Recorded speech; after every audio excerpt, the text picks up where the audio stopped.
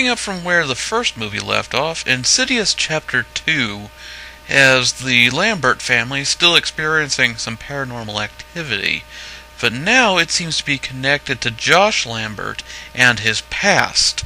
Sadly, Chapter 2 is not as good as the original, and the problems with that are based around the story, but I'll get to those in a moment. First of all, there are some good things. The effects were the same good quality that we had from the original film. They did better with the lighting, which was a complaint I had with the first film, and the acting is still good. But then you have issues where the story is doing some strange things, and halfway through it just didn't feel scary.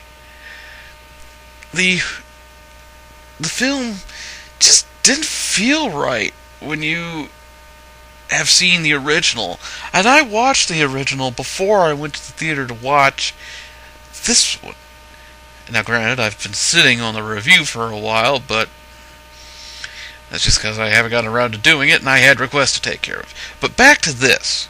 I'm going to tell you right now, I give it a 2.7 out of 5 because I'm about to tell you some details pertaining to the film that I don't like to reveal very often. So, you've gotten your rating. If you don't want to hear anything relating to spoiler material, you can stop the video now.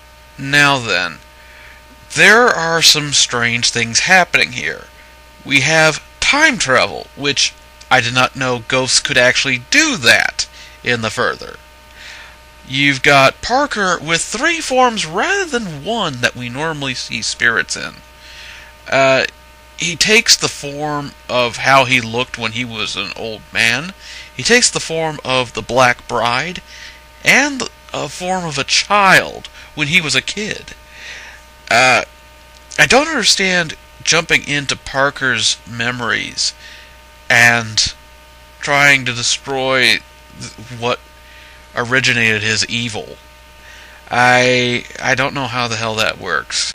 You saw a moment ago that there was a spirit in the further that Carl could see, but Josh couldn't. Why? They're in the further. How the hell can you not see spirits there? Or why is it one person can see a spirit and the other can't? That doesn't make any sense to me. When you're thinking about all this stuff in the theater and you're scratching your head wondering why it's happening, that's not really good.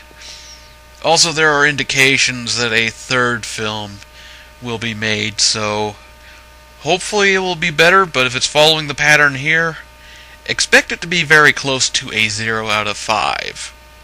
'Cause, really? Time travel? What the hell?